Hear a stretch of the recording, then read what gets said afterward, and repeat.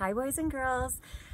For this week, we're just going to do a quick little mini lesson about animals that go through a metamorphic change. So we'll focus on the butterfly, which is the most popular one that goes through a metamorphosis. One of my good teacher friends, Miss McLaren, actually got the little caterpillars and took caterpillars through the butterfly life cycle. And she has all these great videos, so I thought I'd put it together.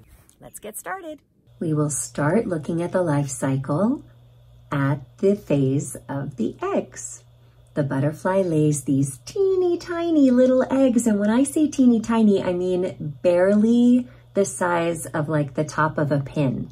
You can see here on this leaf how microscopically small they are. And then they hatch and out come what we call the larva. And they kind of look like creepy little mini worms. And one of the cool kind of details I learned is that they eat their egg for nutrition when they're first born. Next, as you know from The Very Hungry Caterpillar by Eric Carle, the caterpillar now needs to eat and eat and eat and eat and gain its strength and get nutrition from the leaves that it was born on. So, for example, monarch butterflies specifically have to eat milkweed leaves.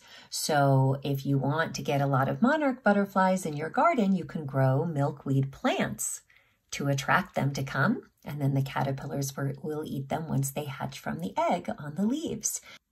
A monarch butterfly will molt or shed their exoskeleton or skin. So it's properly said they will molt their exoskeleton, but we kind of say it like they shed their skin several times. They're just eating and growing and eating and growing and molting. They usually molt about 5 times over the course of their larva caterpillar phase. And just so you know, they even eat their molted exoskeleton. A couple of really fun facts about caterpillars is that they have 16 legs. Their body is in 3 sections. There's the head, the thorax, and the abdomen. And 6 of their legs that are attached to the thorax section will actually become the butterfly's real legs later. Another funny thing is that they've got 12 tiny, tiny little eyes that don't see very well at all. They're actually almost as though they're experiencing their world via their 16 little feet. And their feet are tasting for them to know that they're, eating the right kind of leaf. As the little caterpillar is walking, do you notice how it's moving its head back and forth? It's actually releasing a silk from its mouth that allows it to create sort of a sticky surface for when it's walking on leaves and branches and upside down. When the caterpillar is ready for its next phase of becoming a pupa, what it does first is it spins a little silk pad to connect to the bottom of a branch or under some leaves, and it has a little hook that kind of hooks into this silk pad. Then it's actually going to shed its exoskeleton skin one last time, revealing the chrysalis that's already there. So the exoskeleton comes off, the chrysalis is there.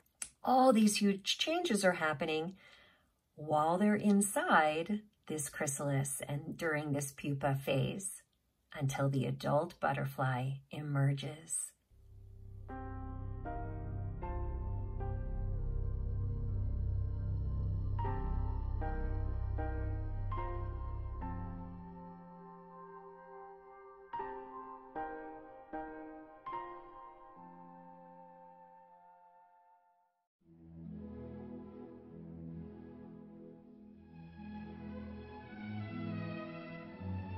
The butterfly cannot actually eat.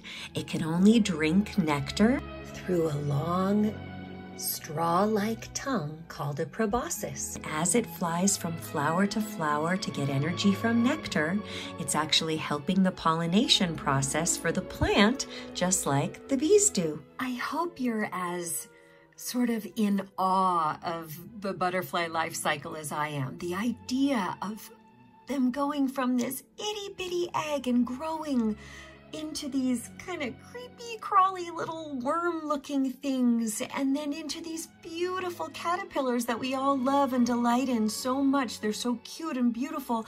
And then they shed or molt their exoskeleton, and underneath is already their pupa phase, which is the chrysalis. And during that, they go through the metamorphosis where they go from these stubby little worm-like creatures to these gorgeous long-legged beings with these beautiful huge wings. And I mean, they change in so many ways, from eating to now only drinking, from crawling to flying.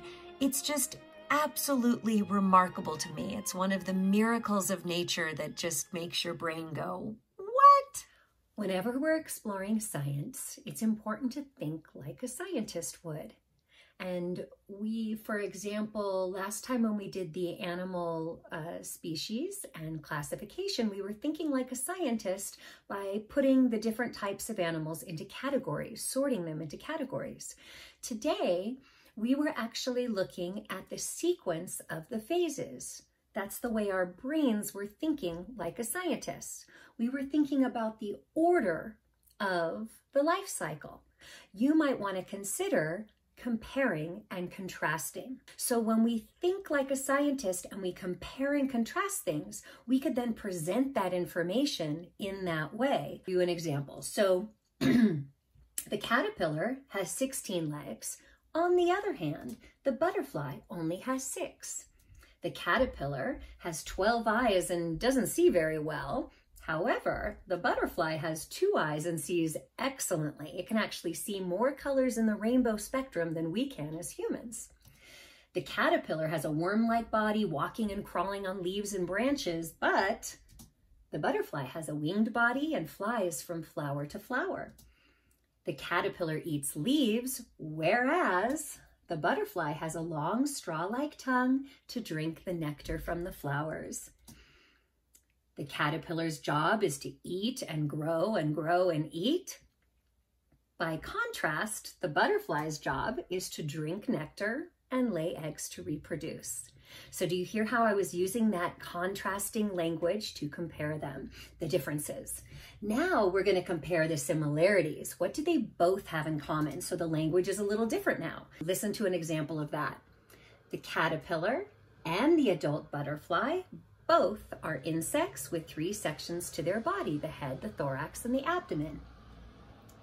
Like the caterpillar, the adult butterfly also has an exoskeleton for skin like armor.